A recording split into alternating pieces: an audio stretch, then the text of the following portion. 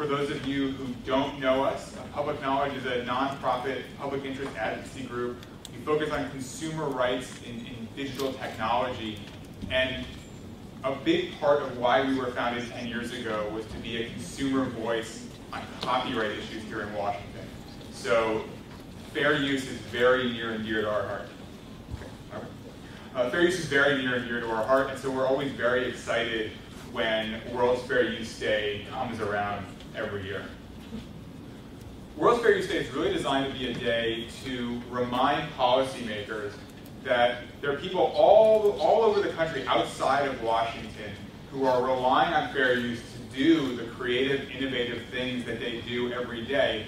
And that fair use isn't just a reason that the content holders can't sue everyone they want to sue every time. It's really valuable. In a lot of ways, it is what makes creativity possible. Because creativity, as we all know, builds on culture. And so often when you are building on culture, you need to do so immediately without permission, to do so in a way that creates new, great culture.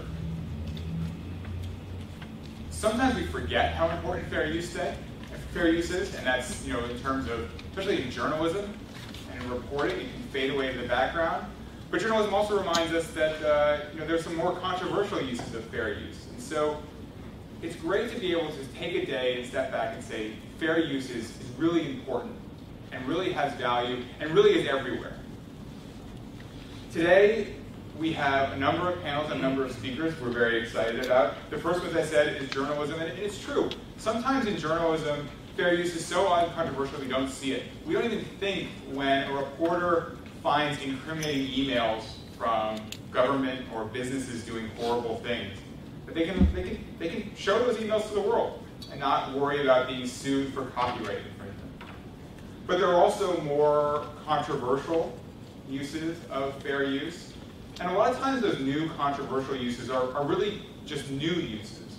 And people trying to find new ways to package and summarize and aggregate information. But it's worth having a discussion as to how those work and what role they play. And so that will be part of our first panel. We're then honored to have a keynote from the former Poet Laureate of the United States, Robert Pinsky. Mr. Pinsky right now is working on a project called the Favorite Poem Project. And this project invites people to engage with poetry and in doing so create their own new experience. And that's fantastic. That's exactly the kind of thing that fair use allows you to do, to create new experiences with the culture that you know and you love. We then have a panel on fashion and copyright. Now, I love talking about fashion and copyright, not just because I'm so fashionable, which I am, because fashion is an industry that really shows us that it's possible to have rapid and innovative and economically viable creativity without needing a very heavy intellectual property regime.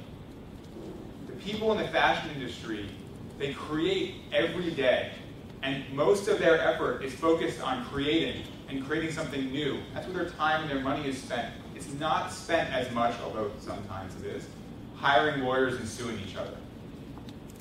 And it shows us that it's possible to do this, to create this kind of community, and not just community, but to create this kind of industry. We then have a panel on poetry and fair use.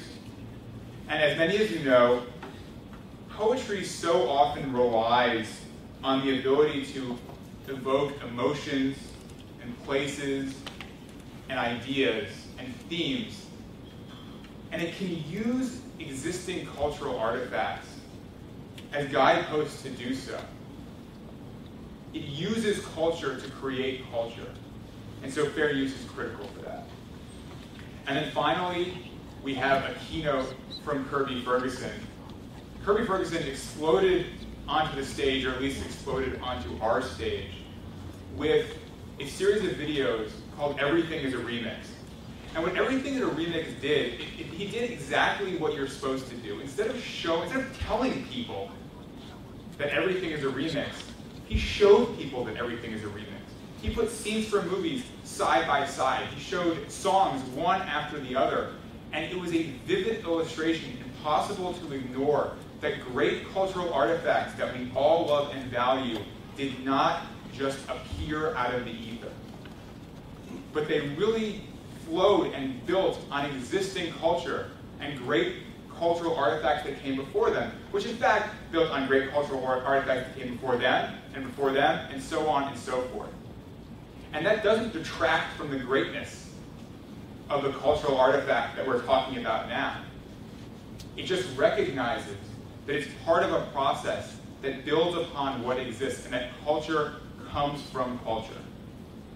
So that's really what World's Fair Youth Day is all about, is celebrating that and taking a day to recognize that. And without me talking any longer, I will hand it over to Joe and our first panel. Thank you.